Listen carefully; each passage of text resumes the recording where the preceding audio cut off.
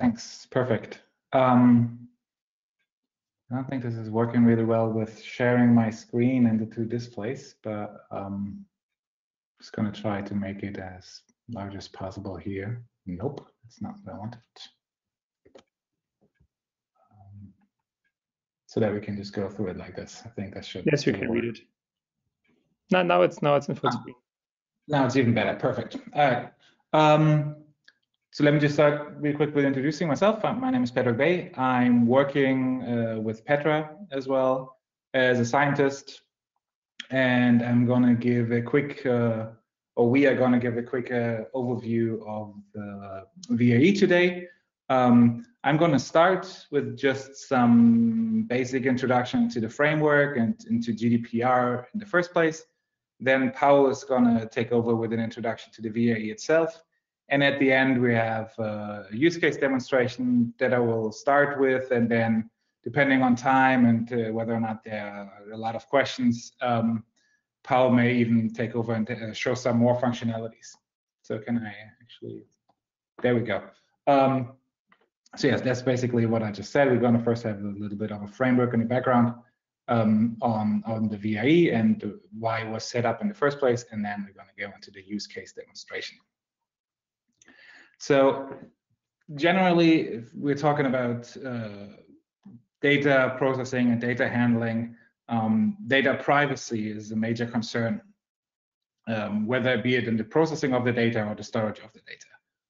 This is true for basically any data that is out there currently, and we know that the number of data created every day increases significantly. And if we think about storing those data, if we then go the next step and even share the data in a, for example, research infrastructure as the VAE, we can think that the chance for the privacy and the integrity of that data increases to compromise.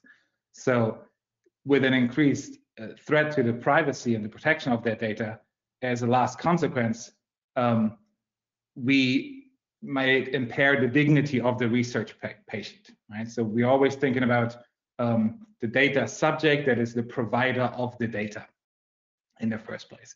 And if we're talking about medical data, we can see that this is specifically the case because we're talking about very sensitive and very personal data in the first place. So in our case, for example, if we're looking at neuroimaging data, we can directly see that we have a lot of identifiable properties that make this data require specific protection, right? So identifiable properties are defined as something like the name, the location, even obviously the ID of a person, but also factors that are specific to the physical, physiological, genetic, mental, economic, cultural, or social identity of a natural person. So it's a broad range of properties that enable the identification of a person and that therefore property of that data subject.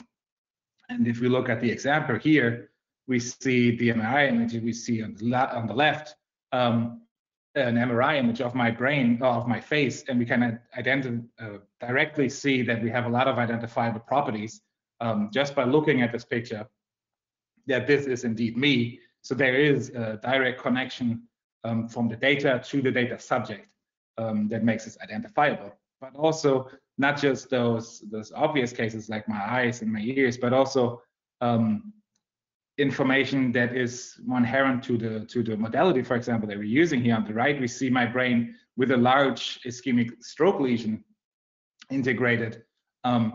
That presents in itself also a lot of personal information that is specific to me. And that is not just as I said here, the health status, so the fact that there is a lesion in the first place, but everything related even to that lesion, such as the lesion volume, the location, affected tracts, fiber tracts, affected region, the cortical regions. All of this is information that is specific to this data subject, which is me.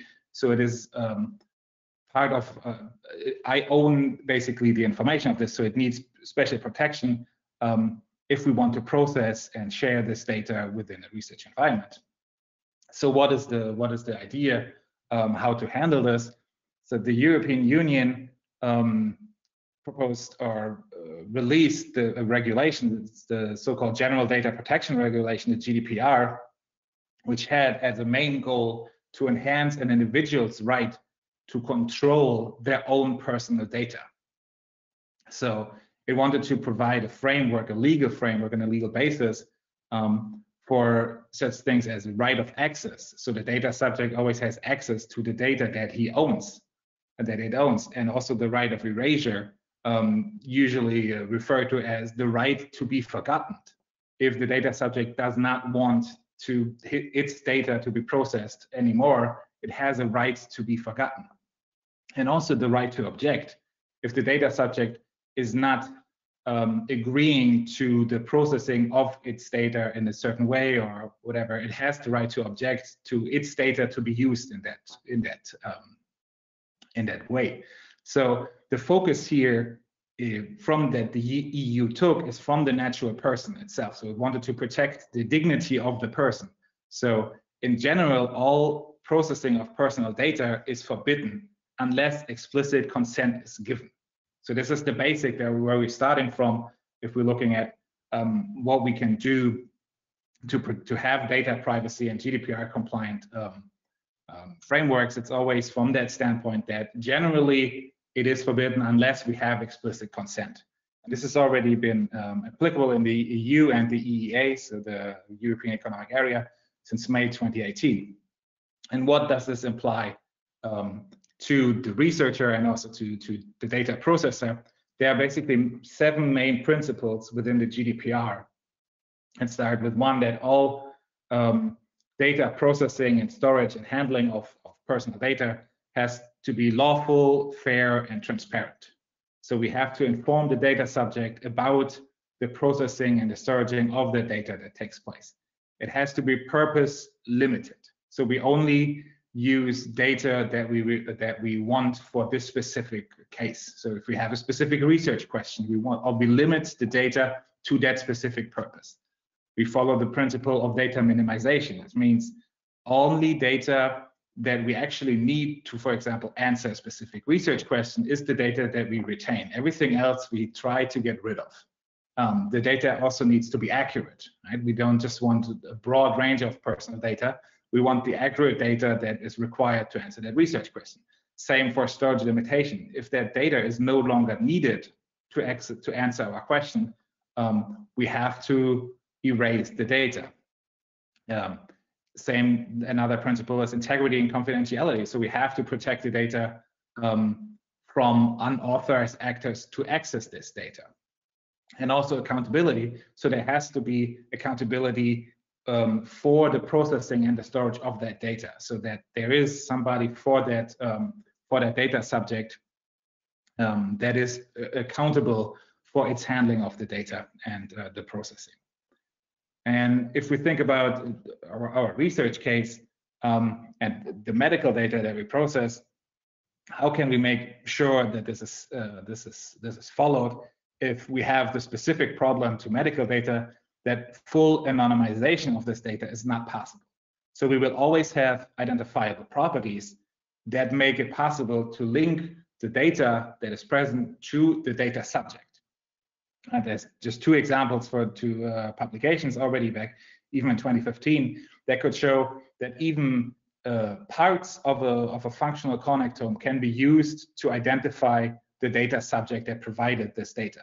So this is at the end what it comes down to, just some correlations between a few voxels in your functional MRI imaging that enable the identification of that specific subject. So how do we approach such data in the framework of GDPR? This is all detailed and described in Article 9 of the GDPR, where we still have, again, this major framework that generally the processing of such data is prohibited because we have identified a problem, unless we have explicit consent, which we always require even to get an ethics agreement in the first place from that data subject that we are allowed to process the data and to acquire the data, for example, in an MRI study. But also it says, Article 9 says that such processing is allowed if it is necessary for scientific research and then shall be subject to appropriate safeguards technical and organizational measures that in the end ensure respect for the principle of data minimization. So the main focus here is for us now is data minimization as one of the 7 principles of the GDPR that we want to focus on today a little bit, also with the use case a little bit later. So what does data minimization mean? What is the data minimization principle? In the end, it is the idea of processing of personal data in such a way that this personal data can no longer be attributed to the data subject without additional information. So without a mapping of certain IDs to some other identifiable property of that subject, and also with additional required steps to make that connection in the first place. And how do we get there if we cannot anonymize it? The buzzword here is pseudonymization. What this means is that we are trying to remove as much of those identifiable properties as possible following this data minimization principle, while still be able to answer our research question. And while being aware that even as the time series of a few voxels, which we would still need for our research question, might enable the identification of that data subject. So we never reach anonymization, but we can strive for pseudonymization. And in the neuroimaging context here, what this means is, for example, the stripping of all unnecessary, right? We have the data limitation as one of the principles. So the stripping of DICOM header information. If we have it acquired in a clinical context, a lot of times we have information such as names, IDs, locations, scanner location even, that might enable the identification of the data subject in the long run. So we're trying to get rid of all of this information in the first place, but also even more computationally expensive processing steps such as defacing, so removing the ears, the eyes, the nose, and specific landmarks of a face that would enable the identification of the person. As we've seen before with the 3D image, the MRI of my face, we could easily identify myself. So we're trying to remove this information from the image, which is also the use case that we're going to look at in a second. And if we're now talking about still getting our data on such a research infrastructure where the data will be shared between project members, etc., with the GDPR, there's the requirement to perform something that is called the data protection impact assessment. So every time we have a new study and we want, for example, use the VRE to perform processing or analysis of that data, we will have to provide a DPIA. This is a large 50-page document that in detail described, for example, all the processing of the data that is envisioned on the VRE or from that within that study.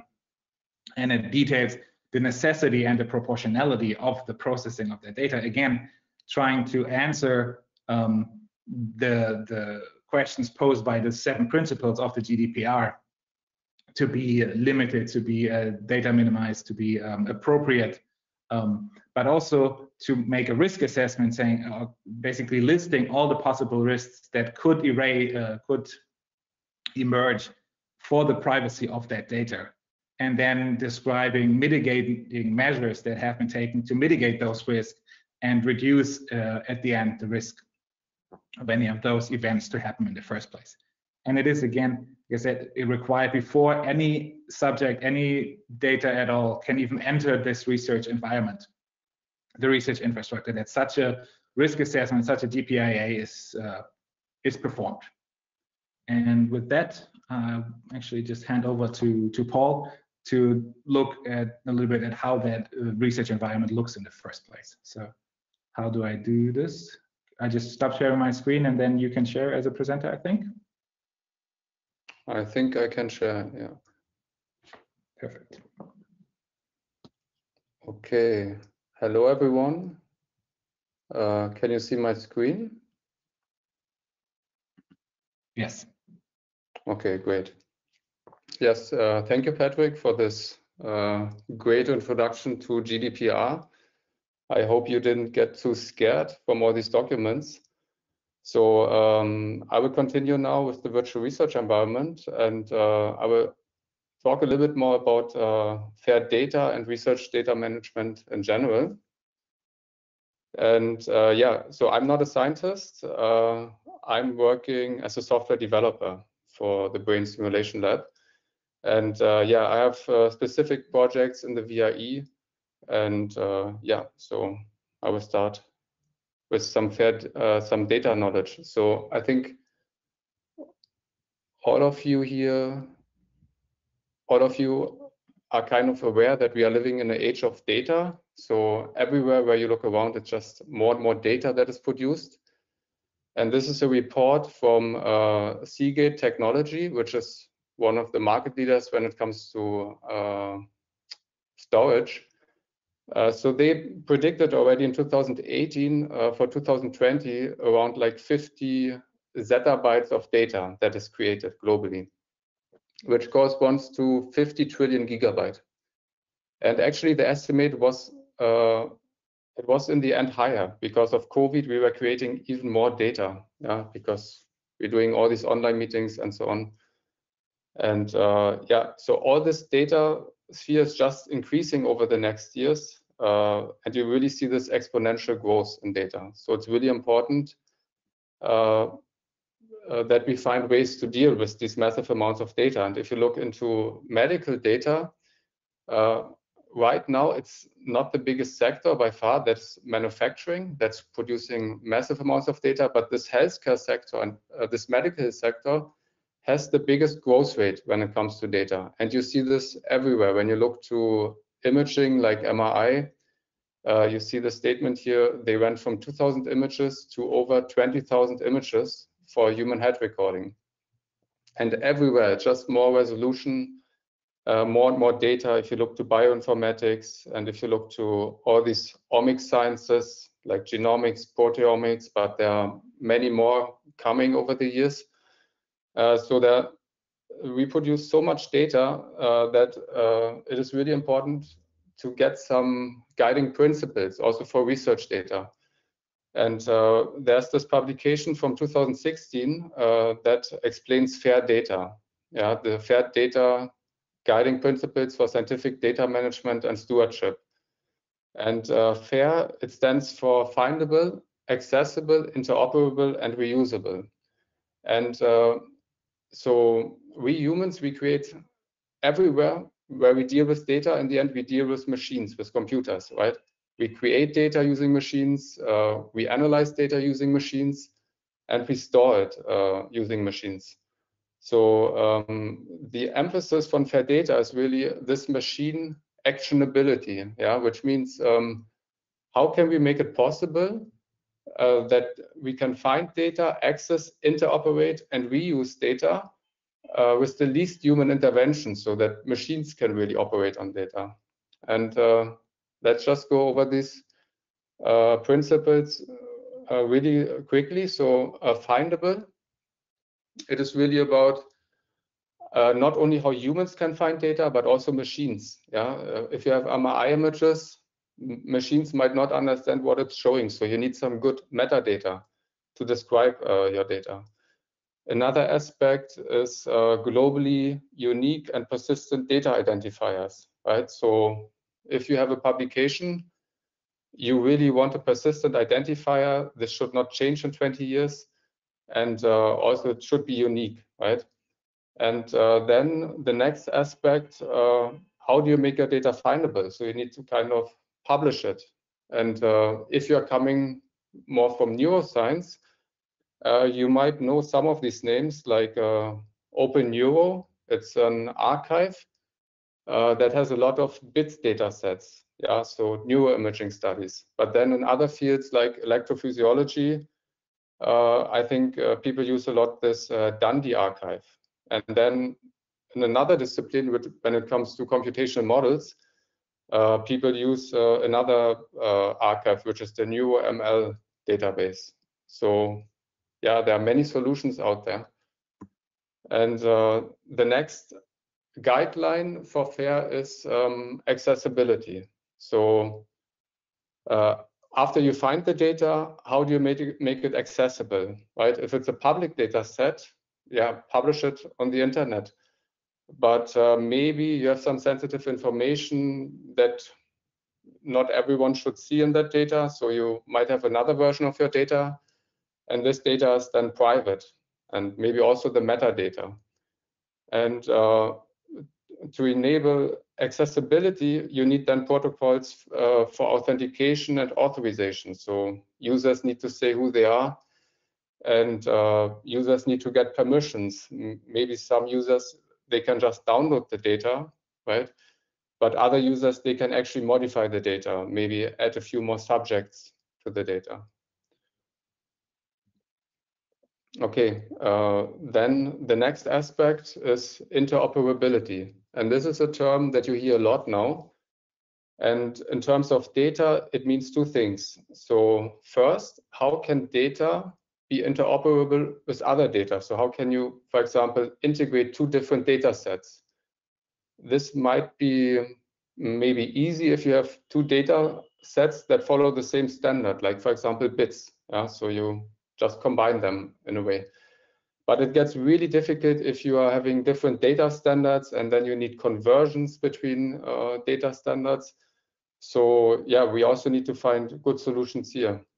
And then the second aspect of interoperability is how does data interoperate with machines when it comes to storage, but also processing data, right? So I mean, I know a little bit about neuroimaging, and when it comes, for example, to the bit standard, there are many applications that you can use right out of the box with your bits data set, and it works in a way. Yeah. So yeah, interoperability is a very important factor. And the last one, I think probably the most important one, reusability. So when it comes to data, or you have a research question, you might first look if there's actually data out there that you can reuse, right? But for that, you need really good documentation of your data. So the emphasis is here really on this metadata annotations that you are giving your data. And we will see also later in the VIE what kind of tools we are offering to promote this reusability aspect. Another aspect, usage licenses, right?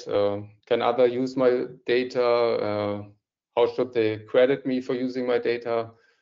Or maybe you have to put some copyright licenses. Yeah, this is very important too. And as a last aspect, I have here provenance. And this is a term that you hear a lot. It is basically describing what is the origin of my data, how is my data changing over time. Yeah. So if you are used to work with code, like Python code or whatever, usually you put your code in a version control. And this is another, like Git. So, and data-led is actually a solution that does this for your data set. So it's one feature of data-led. It can keep, it can track your data provenance, who's changing your data set, who's adding things to my data set. Yeah, so you see everything like a version control with data-led. But data-led has many more features, and yeah, I really encourage you to check it out. It has a great documentation on the internet too. Okay, so that was a very long introduction. Now we get to the virtual research environment. I like to compare the virtual research environment with cloud computing platforms. So in a way, these platforms, they revolutionized how software developers or people in IT operations work, and also their productivity. Yeah, so they introduced these concepts for everyone, like elastic computing, that based on your demand, if you have a web application running and you have a lot of demand during Christmas, you just get more memory and storage, but you don't buy it, or you have a physical data center, you do it through the cloud computing provider. And after Christmas, when your demand decreases, you just scale down your infrastructure. Yeah, so this changes a lot for developers and IT ops people. But also these cloud computing platforms, they bring, nowadays, they bring so many services that makes life for developers very easy. For example, they can give you a database that is completely managed by them. So you don't need to care about backups and all these things, and many more services for identity management or security. So it really changed how people in IT work. And I like to see this, the VRE in the same way, but for researchers. So how can the VRE bring all these guiding principles and concepts out there to change the work life for researchers? Yeah. So I talked about fair data. Yeah. How can the VRE support fair data? And then another aspect, and Patrik was giving that introduction, right, on GDPR, like data protection and privacy. It's very important. Then how can we promote collaboration in a research project, right? And then we have similar things like what can we offer, same as like cloud computing platforms, like services that researchers always use, but they don't need to manage them. We just provide them. And the same for computing power, like when you need NVIDIA graphic cards or similar things. Okay, so generally speaking, the VRE is a data management platform. And yeah, we want to enable medical researchers to store, find, access, and analyze their data there, and share their data too. And this data can also include sensitive data. So we see in a bit what kind of solutions we have to for sensitive data. And yeah, the VRE is developed in collaboration with a company that's InDoc Research. They have a lot of experience when it comes to research data management. And yeah, they have really excellent people working with us. And yeah, together with us from Charité IT. And as a last point to this general aspect of the VRE, the VRE has officially undergone a GDPR service readiness audit. And so what does that mean? It means the VRE can be offered as a commissioned data processor for health-related research projects, and it's in compliance with GDPR. So this, again, is a little bit hard to understand, but what it means for the researchers, if you have a research project, you still need to do your GDPR documents, right? You need to do your data protection impact assessment, usually, and you need to have all these documents approved. But once this step is done, the VRE can officially process your data.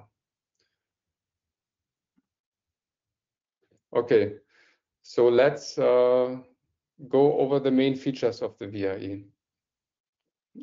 This diagram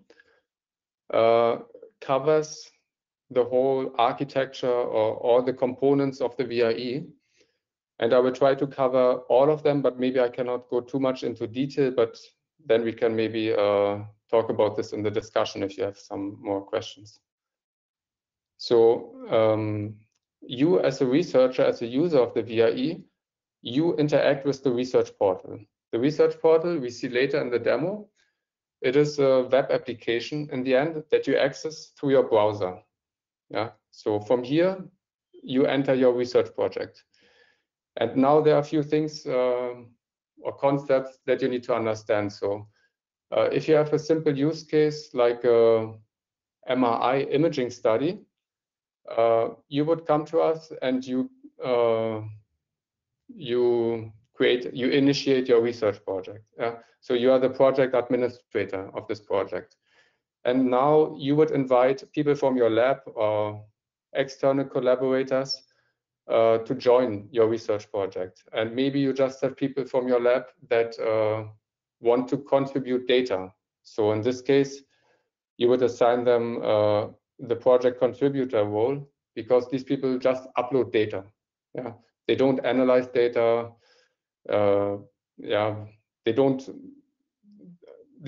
are just uploading data. Yeah, But then you have people in your lab that have specific research questions. So in this case, you would assign them a different role, the collaborator role, because these people, they can really interact with almost all components of the VRE. They upload data, but they can also analyze the data. And you as the manager, you are the administrator. So we will see later, it comes with a few more features, but you can also assign other people this role. And then if you are now using the VRE actually for analyzing your data, so you uploaded your data, and now we are offering this workbench. And these are the tools that we have currently deployed.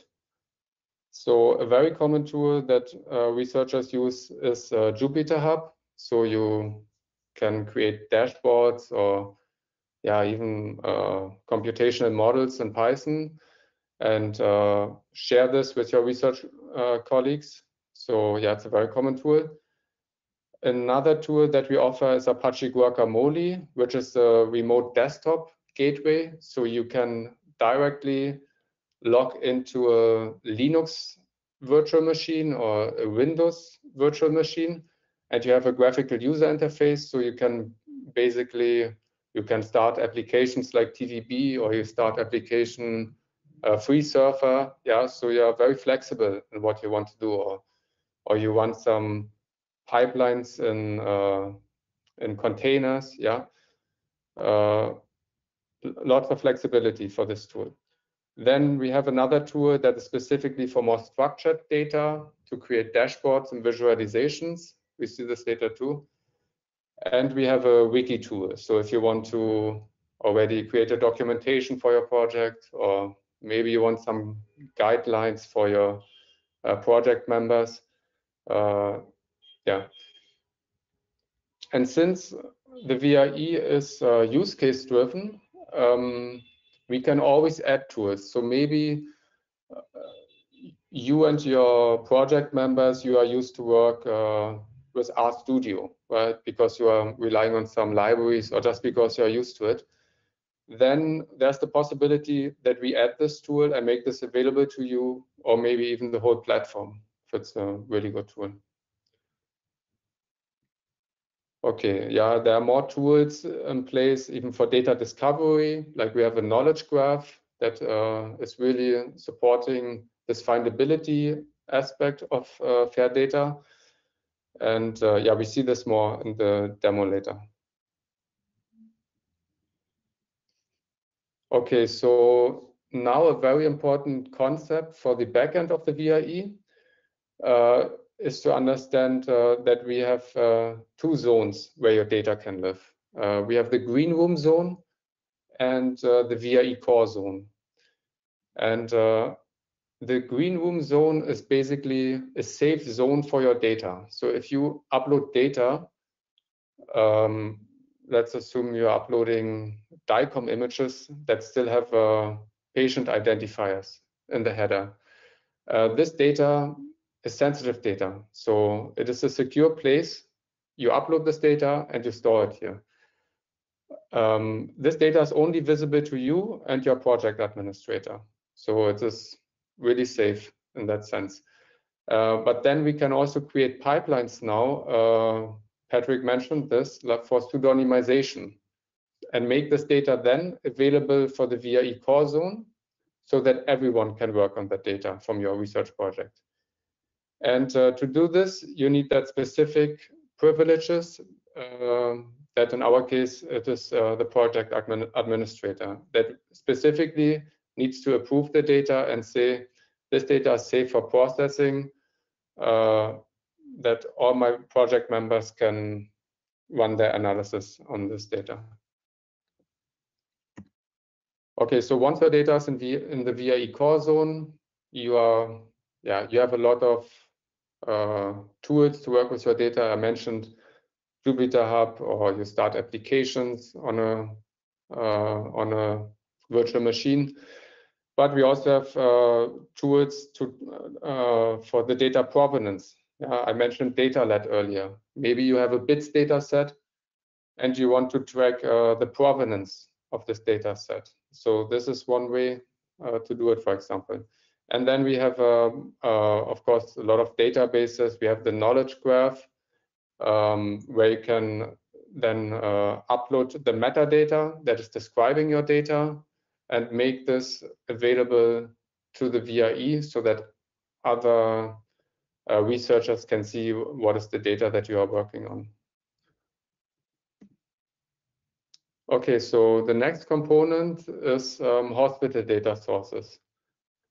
And this is one component where I'm also involved in the development. So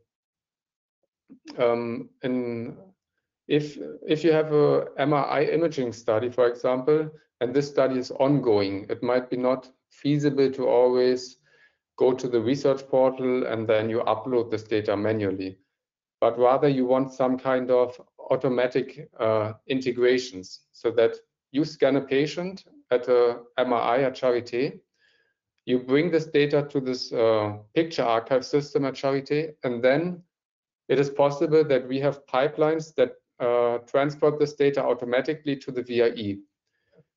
And we even have use cases where, for example, in the hospital context, this data is usually DICOM, but all the researchers, usually they work with different data standards. For example, in neuroimaging, bits is very common. So we have even conversion tools that try to automatically convert this DICOM data to bits so that you can easily access it from a Jupyter Hub and use it for your machine learning models or whatever you're doing.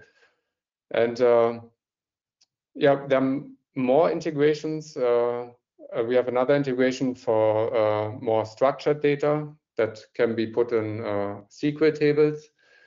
So, for example, for survey data, we are doing this. But in this hospital data sources, this component is use case driven too. So you might have other data sources, and we could think about how we possibly create pipelines to get this data into the VRE. Okay, and as a last component, we also have a gateway to the high performance computing cluster. So if you have the need that you need an NVIDIA graphic card to estimate a fancy computational model, then we also have a gateway that you can submit your jobs there. So that I think is the last feature that I have here. And now I would hand over to Patrik to show us your use case. Sure. I just don't know where I do it. Stop screen sharing, then I can share again. Okay. I think I should be able to share again. Yes, main screen. You can see my screen again, right? Yes. Okay, perfect. Okay, so after that introduction, we're just gonna quickly go through a use case of just how some of those features and functionalities that we mentioned before will look like for the very easy use case that we're having here. So as Paul mentioned, we are accessing all of this just from my standard Safari browser, internet browser here, where I just log into the VRE. If I click on it, obviously I didn't actually save this. All right, so I can just log in and I come instantly to my overview site where I see the projects that I've been assigned to. So my VRE user is part of the InDoc test project where that we use mainly to develop, and also the Lesion to TVB project, which is my personal project that was created for the use case where we have lesions, so stroke lesion data that we want to make available for brain network modeling using the virtual brain, the neuroinformatics platform that we already know to run brain simulations. But because there are large focal stroke lesions, most processing pipelines fail or provide very inaccurate results. So there are certain steps that we created in our framework and our pipeline that we can run to make a fully processed, high-end processing pipeline for such data, including, for example, the human connect home, the minimal processing pipeline, etc.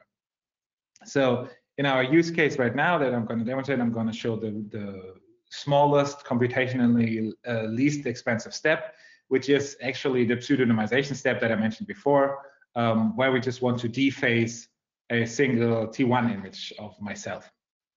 Again, because we're already here live in the VRE, but because our DPIA is not finished, we are not uploading actual data, but we're uploading only data where the data subject is also me. So I actually own the data, and it's possible for me to use actual neuroimaging data on the VRE, because it's all of those brains and all of those images that you see is actually my own MRI images. So we landed on our overview page, as Paul already mentioned. You see the last updates that took place, and we can see data. I mean, I already did a lot of the steps previously, but what we're interested in right now is the data that I uploaded here. It's called the BITS lesion data. That consists of two parts. One is the subject part that is following the BITS standard. So we see for each subject, we have our session, our data set description, and then we have anatomical data being our subject's T1 image, corresponding JSON, T2 image, the corresponding JSON, as well as the stroke-specific lesion mask that we require for some steps down the line. So that's the data that we uploaded using the VRE portal. That's one, the neuroimaging, the BITS standard neuroimaging data, and also following the Open Minds standard for metadata. We also uploaded this. We can take a quick look in this as well, just to have an idea of the information that is present in this metadata schema. So these are all the number of files that are present to describe the metadata of my current data set that I uploaded. Right? So we have the data set, we have the current version of it, like Paul mentioned. We can have provenance tracking, creating over time different version of the same data set. For example, after specific processing steps, after new data was added, we can create new versions and keep all of this in the metadata schema that we can look at in a second as well, using our knowledge graph. So what do we want to do with the data? We want to deface it. So we're going to make use of the workbench tools that are available in the VRE. And I think it's important to mention that we are going through this in the use case right now, and I'm doing most of the stuff manually just to show it. But VRE provides the functionality to have a fully automated pipeline. All of this can be done with scripts.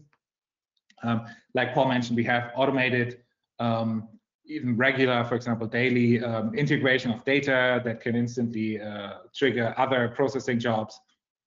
So all of this can be automated, but right now we're looking at the manual version of it.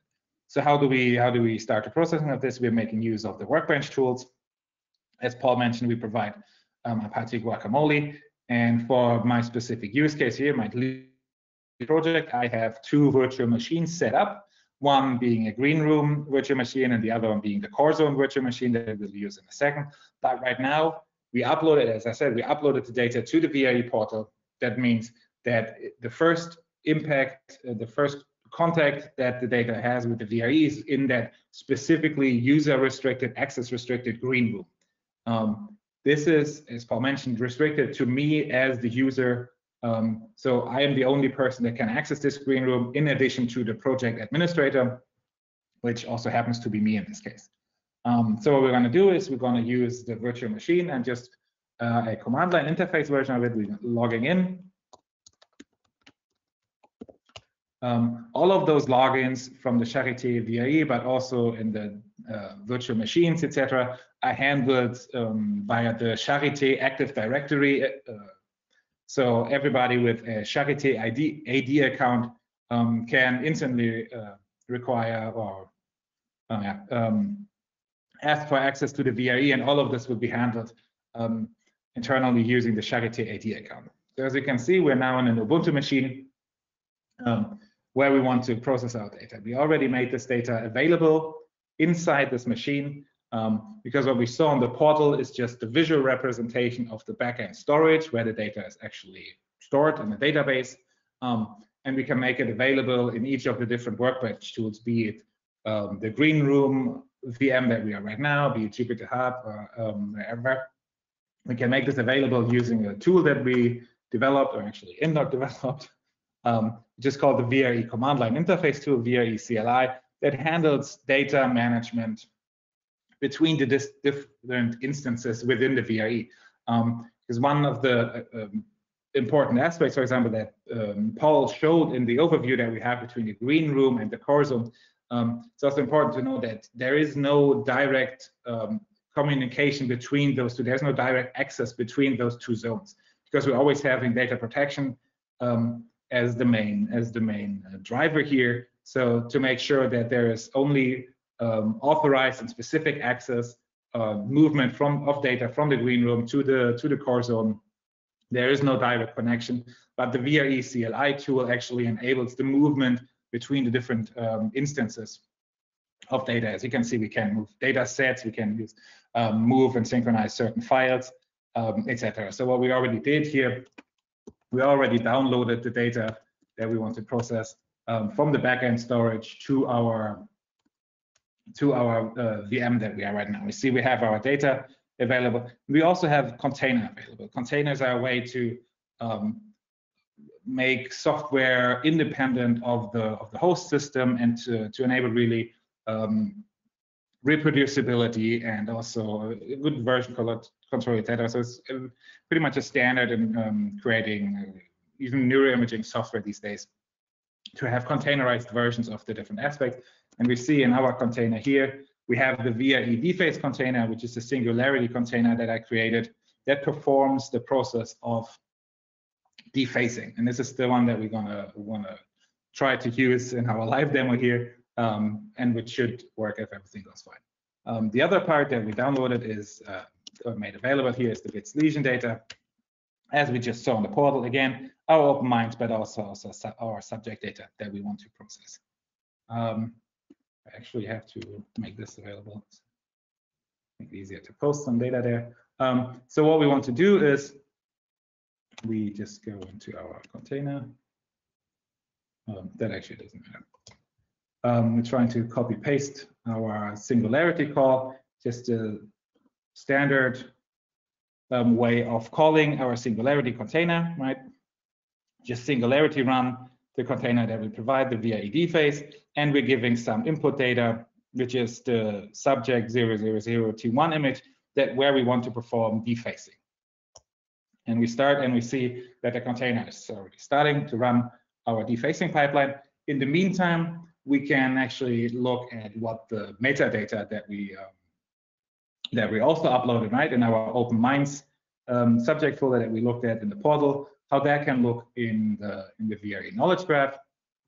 So to this end, we also go to VRE-charité./kg for knowledge graph, and we can access the same data after we again use the VRE CLI to make it available to push our Open Minds metadata into the Blue-Brain Nexus. That is the basic software that provides the knowledge graph functionality. We see my project lesion to TBB, and I actually already have this set here. For example, one of those metadata schemas that we saw was the dataset version. So if we click on it, again, we can see the actual content of the file. So this is how Open Minds metadata standard is structured. Those are JSON LD files, so linked JSON files that contain the information for a specific property, for example, the dataset version, but also linked to corresponding properties and resources that have already been created, be it, for example, the author that just now contains the ID to the object that contains the information about the author, etc. Full documentation, a digital identifier, all of this stuff. We can also use it and have a visual representation of it. I actually like this one better, where we can see the different properties that have been made available in our Open Mind schema. That, for example, we have some information about the modality, the author, the corresponding license, but also the digital identifier. We can expand it. We can look at links to further data, information that is available from the funding, for example, the actual corresponding funder. And all of this right now is, as we saw, based on the Lesion to TBB project. let's scroll up a little bit.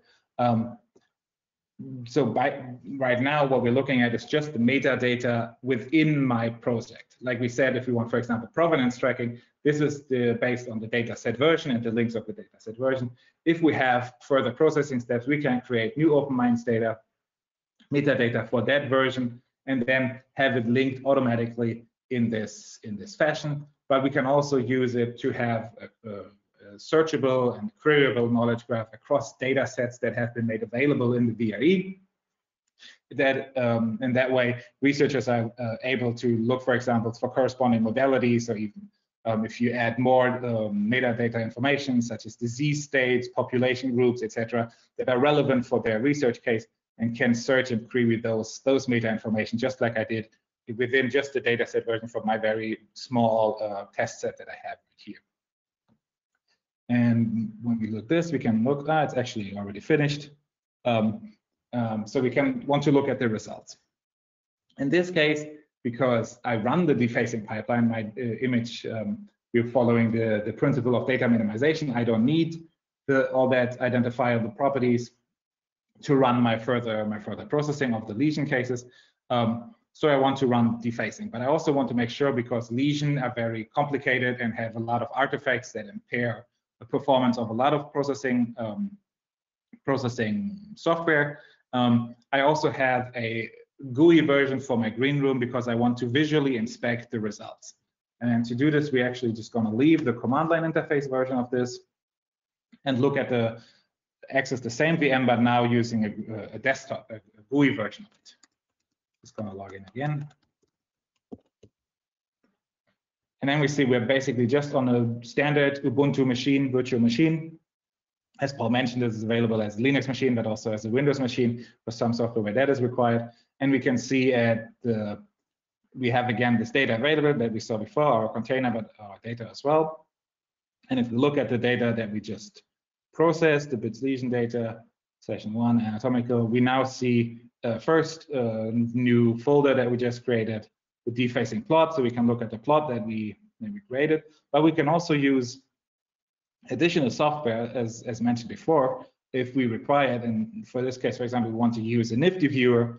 So we also installed MRI-CRO-GL on that virtual machine in a way that we can now actually look at the 3D image of this, and just to make sure and validate our processing worked in the way that we wanted for our use case right now. My connection is really slow right now. I'm sorry. So we see we are happy with how the data turned out. So we can push our data from this virtual machine instance back into the portal green room that we saw before. So we have it available here, and then I already pushed it into a new folder called bits lesion data deface previously. And as Paul mentioned, only the project administrator is now able to push this data to the core zone. So me as a project administrator, I'm happy with the results that I just looked at, and I can manually select the data and copy it to the core. You see, you already get a warning that it has been copied to the core before, and then you get another pop-up to ask you to confirm it. Again, in mind the idea that this is a specific process to make sure that the data that you now push into the core zone and make it available to all other project members is a active decision by the project admin, because they are sure that this is the data that they want to push to the core zone. So what we can do in the next step, we can actually just again use workbench tools in the core zone. Just like we did before, we have the green room virtual machines. We now use a core zone version of this. I log in, and we have the same functionality available for our core zone. Ideally, if that loads at some point, there we go. It's just a connection at the laboratory, so I'm sorry. And then we can see that we have the same tool again available, the VRE CLI, if we want to again push data into the storage and pull data that we just pushed into the storage, the defacing version, if we want to make it available now in the core zone, where all project members, and this is again depending on the role, as Paul mentioned before, if you're also a project collaborator and not just a contributor, you can now use those workbench tools to actually work on the data that is available in the core zone.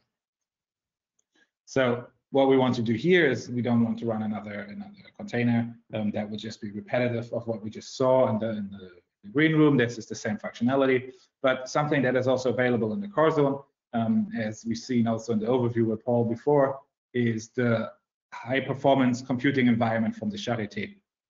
So we can easily access this from inside our virtual machine of the VRE. And something that is important to know is that the Charité HPC lives in the same firewall as the VRE. We are still inside of that protected space of the Charité firewall. So even though we might push our data now to the HPC environment, we're still living in that protected space. So we don't have to worry about using high performance environments and clusters that do not provide the GDPR compliant privacy protection that the VRE has. We're still living in that same secure space. And to just jump to the HPC environment, we can just easily tunnel to the corresponding cluster that we want to use. In our case, it's just the test server. And we can see we're already connected to the cluster, to the HPC cluster. Also, this again, as Paul mentioned, we are use case driven. This is still an ongoing development. That in the future it will be available to just commit jobs to the HPC from within this from within the VM. So even this tunneling won't be necessary anymore going forward. But what we want to do here is just we are in an HPC environment, so we just prepare some batch script that we want to run for our use case. It's, for example, if we want to further process our data using computationally expensive processing steps, we can see we just provide some standard Slurm batch scripts defining the resources that we want, some documentation, of course, for good coding practices, some input information, and then we just see we provide, again, a Singularity container, so we're just saying Singularity run, and then the HCP pipeline processing container, which takes several hours to run. So we want to harness the power of the HPC environment here for our data, and we can just commit this batch script to run our processing using that. And I think we don't actually need to run this right now because that will actually take around 10 hours. But I think we're pretty much done with the functionalities that I wanted to show for this use case.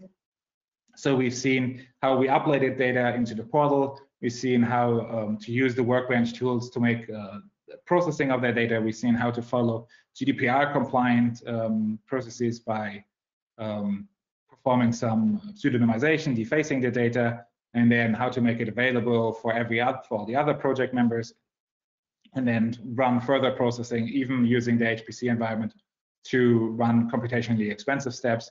And again, like I said, all of this could be done automatically, but just to showcase the functionality, we are doing this in the manual way. And I think we could now either go to some more use case, some more functionalities from Paul, or if you already have questions, we could jump to this. I'm pretty open, but I think we can actually go back to you.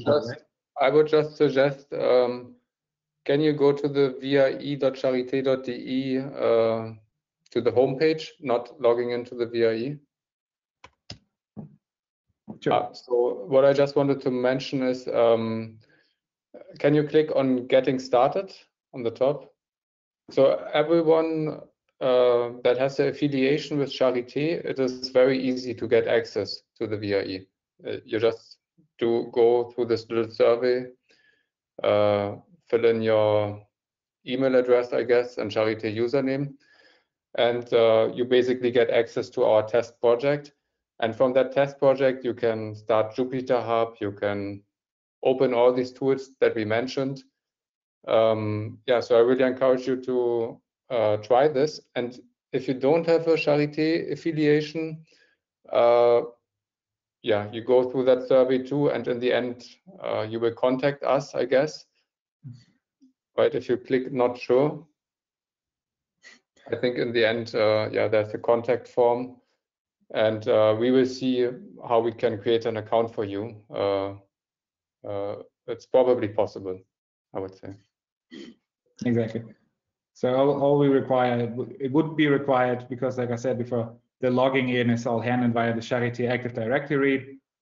So even if you're not a Charité employee, but there is some research collaboration and some contractual collaboration with the Charité, it is possible even for an external scientist to create such a Charité AD account with an email, etc. you provide, so that you can also access the VRE to enable multi-center studies, etc.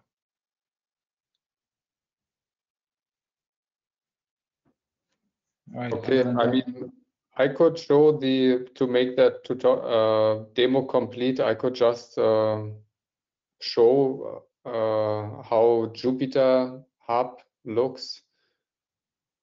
But I think most of you people here know this, just to make it complete maybe. So if you log into the VRE, and then this is the project you would be added to. So there are a lot of users, and then you have the Workbench tools. So Jupyter Hub, I think most people know here. It's a very good tool to do your Python dashboards or processing pipelines. So it's almost as using it on your local computer. You can install dependencies, yeah, and then you can do your magic with your scripts. I would just show more if you have specific questions regarding this, but I think all of you know this. And then another tool that we have for documentation, that is XWiki. So here you can create a wiki. It's kind of complex even how you can create a wiki. You can also see our user guide is using the same software. So if you come to the VRE, you can go through this user guide too to see like how you can analyze data or how you use the HPC and so on. Okay. Yeah, I think that's it for the short demo. I think now we could answer some questions, or maybe you even have already a specific research project and think about using the VRE. I don't know too much about the audience actually.